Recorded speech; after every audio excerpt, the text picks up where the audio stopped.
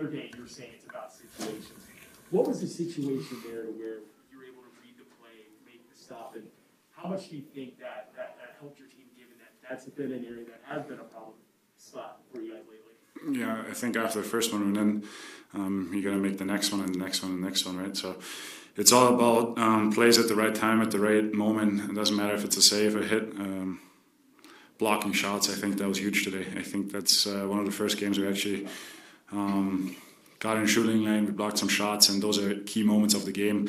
And then obviously scoring goals at the right time, right? We didn't have the luck the last couple of games where we had a breakaway, we hit the post to tie up the game, to make it 2-1. So, different key moments throughout the game for sure.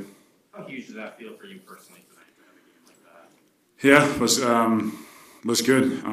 Obviously, it's not only for me; it's for the whole group, right? We build on that. That's the standard we set, and we got to come out and do the same thing against a really, really good hockey team here coming up against Carolina.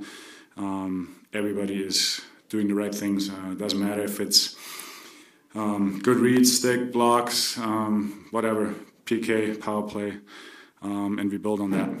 I'm sure the guys, sorry. Philipp, you've talked a lot about being quiet in goal, but there's a lot of chaos in the goal in front of you in the third period. How'd you stay quiet?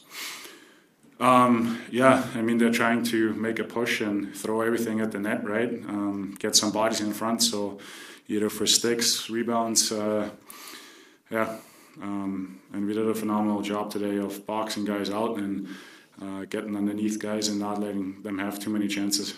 What was the key to holding Ovechkin's only a goal and Oshie and the other Washington players? You guys did a great job today. I think it's everybody on the ice, the whole line. You got to be aware of who is on the ice. I know they're missing a couple key guys. Backy, Osh wasn't in the lineup.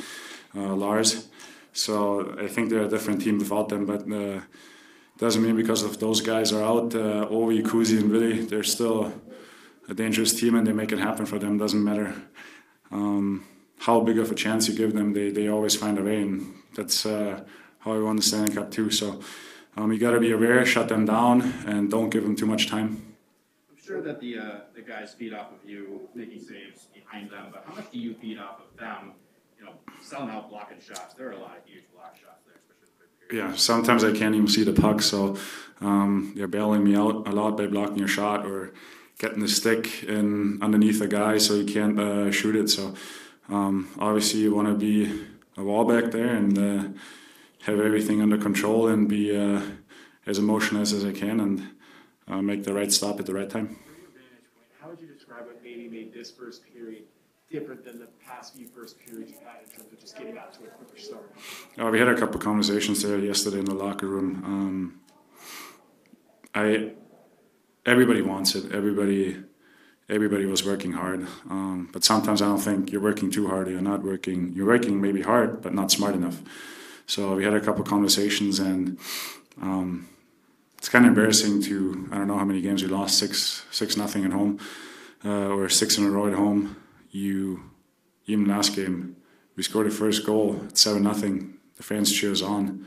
I mean, it's incredible. Like, I've been in places where they throw beer cans at you. So no, you know what I mean. But like, just to have that support, and we wanted to come out and give the fans what they want, and we need those points. We can't lose another game. So we got to get going here, and I think that was the right time. So staying with that, when you're all having these group conversations, like, what is that level of honesty like to where you just put it all out there? And then what sort of goes into that? I mean, yes, there's that self-pride, but like, do you look at it in that bigger scope of, hey, we have fans who are still here, we have people doing this, spending money to watch us play, we have a coach, like all these different things. Like, what is all that like to manage? You just go around the guys, and the leadership group puts in a word, but you're not only playing for the fans in the city and the logo in front of you, you're playing for the guy next to you. And everybody's got to keep himself accountable, and we want to make sure everybody's there for the teammates and does their job and makes it easy and make your teammates' job easy. So I think we had to clear a couple things, and yeah, today we went out there played loose, but tight at the same time, smart, and yeah, that's how you need to play against Carolina again. Hey, Philip, you mentioned block shots, but it felt like there were a number of scramble plays where your guys were getting to those loose pucks. Do you even see that happening when those scramble plays, or how much does that help you out tonight?